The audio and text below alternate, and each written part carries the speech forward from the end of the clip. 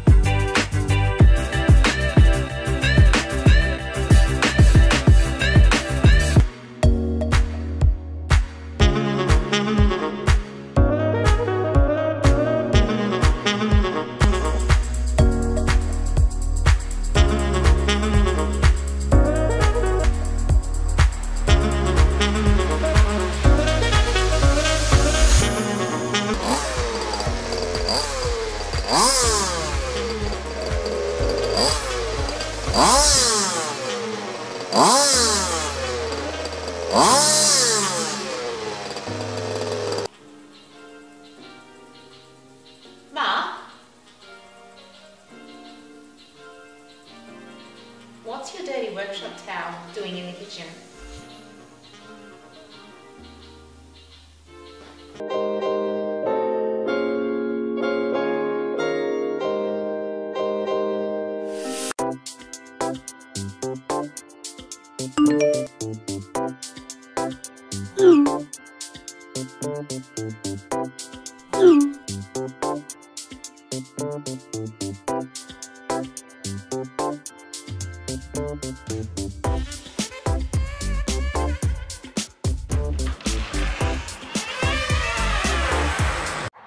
Hey everyone, it's Mark here, and today, well, we're not working on the old Mecatech FW01. Instead, something way more exciting. I'm taking you guys on tour But don't worry, we're not heading into the kitchen again.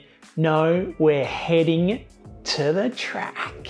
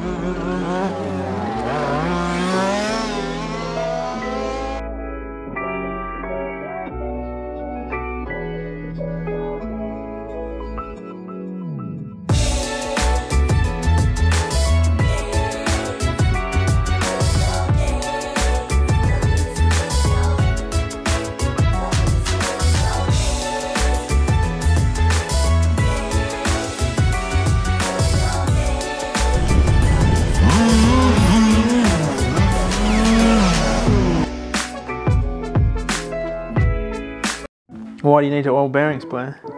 To get the dirt out. Why do you need to get the dirt? Well, you don't get the dirt out by oiling them. So what are you doing? Mate, you're picking at that like an old chook out in the chook pen. Any lateral movement in the bearing, it needs to be tossed. Let's get these shocks buttoned up. Oh, they feel so much better. Have my pistons at the bottom of the stroke. I make sure when you guys haven't rebuilt your shocks in a while, you need to get to it because they feel absolutely amazing. All right, the countdown's on. We need to get this Mini back together because it's now less than a day before we're heading to the track.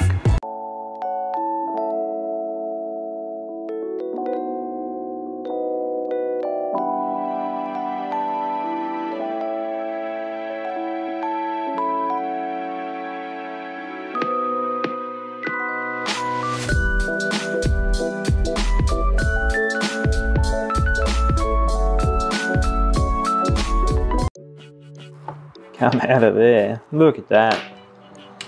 Have you ever seen anything like that? It's hard to believe they came out of the car. They look brand new. Well, there it is, all pulled apart. The job everyone loves to hate. Yeah, that's right, it's putting these stupid diffs together. I'm going to show you a quick tip today, to make it heaps easier. Australia, land of kangaroos and beaches.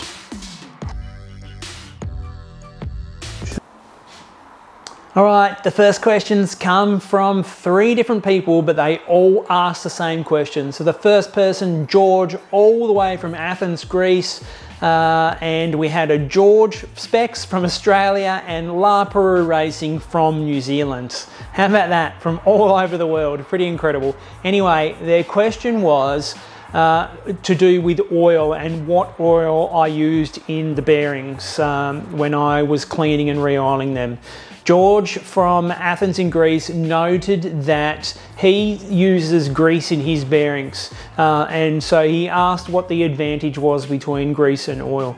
So the grease within a bearing slows the bearing down. You need a thin oil in there to have the bearings operate at high speed. So I guess if we're dealing with 23cc engines, 5th scale cars, then grease would probably be okay. If you're racing nitro or a smaller scale, definitely don't want to be using grease and you want to be using oil. So what oil? Well, manufacturers do sell specific bearing oils, but for us, there's no need for that. Just use your 2-stroke oil. Why use 2-stroke oil? Well, it's nice and thin and it's designed for lubricating bearings.